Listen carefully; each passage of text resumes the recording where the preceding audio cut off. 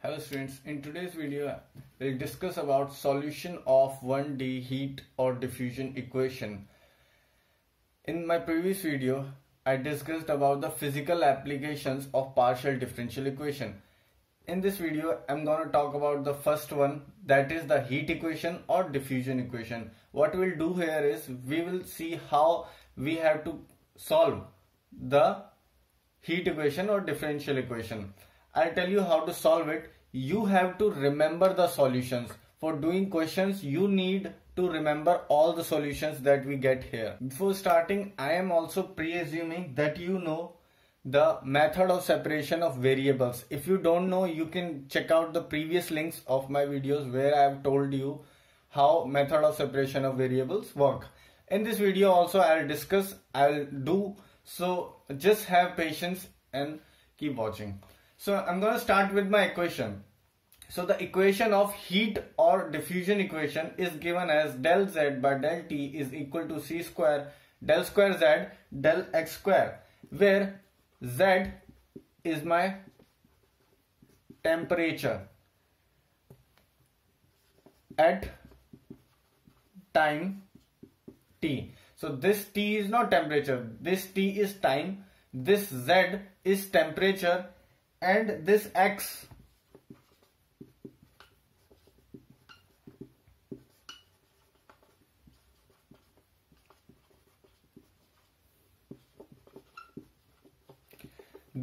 is my distance from one end to another.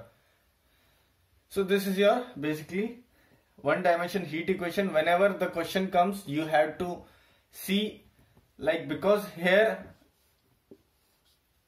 the order is 1, so it is one dimensional. Now what I'll do is I'll solve it.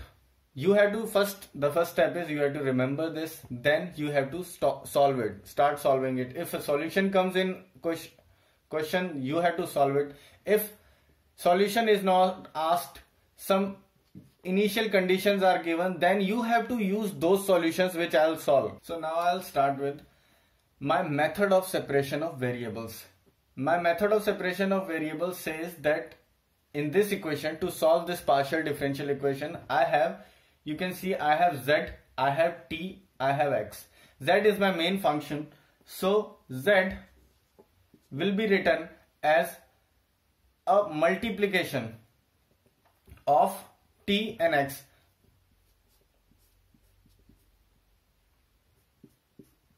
Let's say in this equation, to solve this, I just need to find this T and X according to the method of separation of variables. So first what I'll do is I need to find del Z by del T, because I have to rewrite this equation 1 in respect to this equation, right? So let's start. If I do del Z, this will be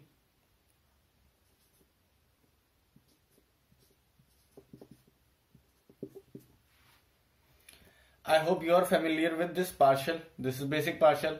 If I have to get,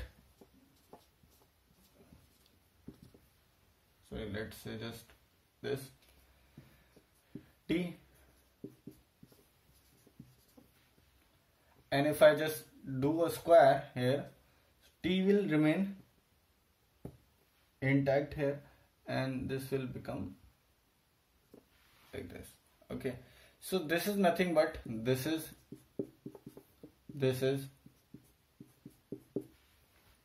right. I can use them in my first and rewrite the equation. So if I rewrite the equation, see students, this is taking time because I have told you this step. You could have skipped and just came to the final step. So now using them, my equation becomes is equal to C square double dash. Now when I told you the method of separation of variables, I told that what you have to do is all the like variables you have to keep one side. So this T dash by T, X double dash by X, and let's say C square is here, or I can send this c square. Let's say I am sending it here only, right? So this is my equation. Now you see, I'm just rewriting this whole thing. C square t dash t is equal to k, let's say. Now what we'll do is we will solve each and get two solutions, and then we'll solve those solutions. Now let's say we are solving first for x is equal to k. Now let's say I am solving for this only, for x only. So x dash double dash by x is equal to k. I can rewrite it as x double dash equal to kx. This is nothing but d square minus k. If I just take it here, x is equal to 0. I hope you understand all this, because double derivative I can write it as d square. If you are following my previous videos, you know this. Now again solving this, let's say 1 by c square t dash by t is equal to k.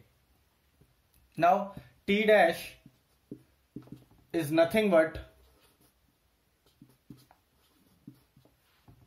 it's one, let's just kc square dt by dt 1 by t.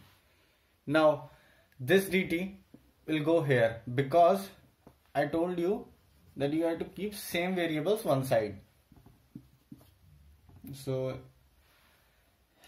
and now in this I can solve it by integrating. Let's say I integrated these whole.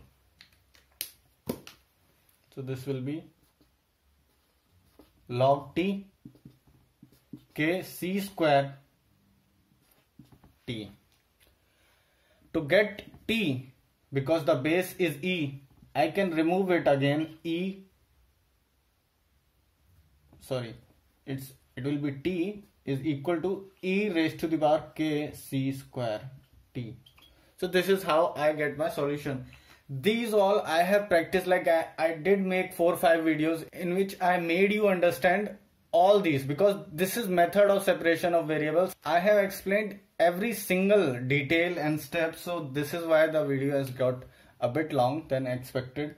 So first is this, the solution, and second the solution comes out to be this.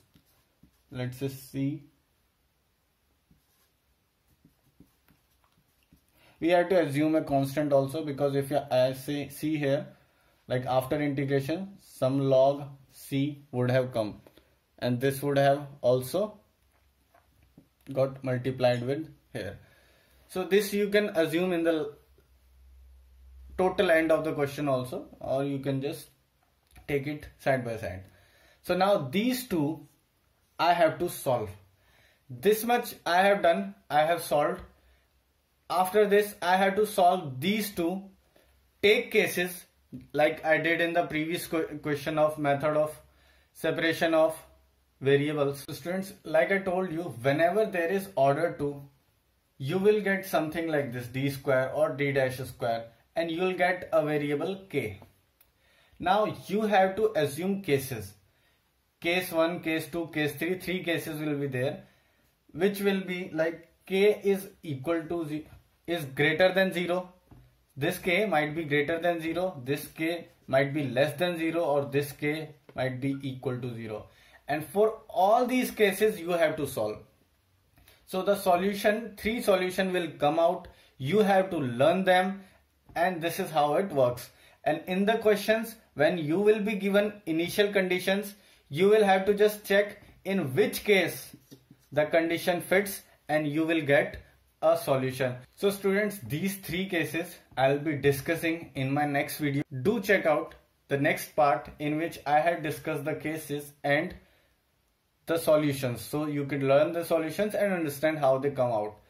And please do not forget to subscribe our channel. Thanks for watching.